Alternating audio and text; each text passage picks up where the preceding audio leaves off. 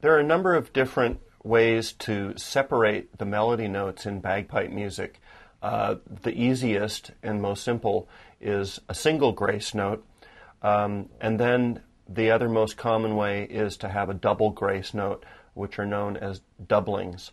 That gives you sort of a 1-2 pulse in between a note. You can play a doubling on any note on the chanter.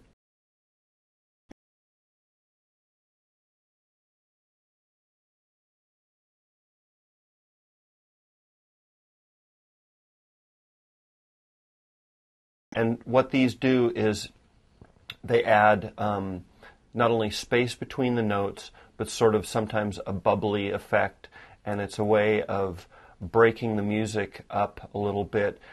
Since the bagpipe has continuous sound, and you don't sort of pick your hand up off a keyboard and move it to another spot on the keyboard, this is a way of creating some space in the music.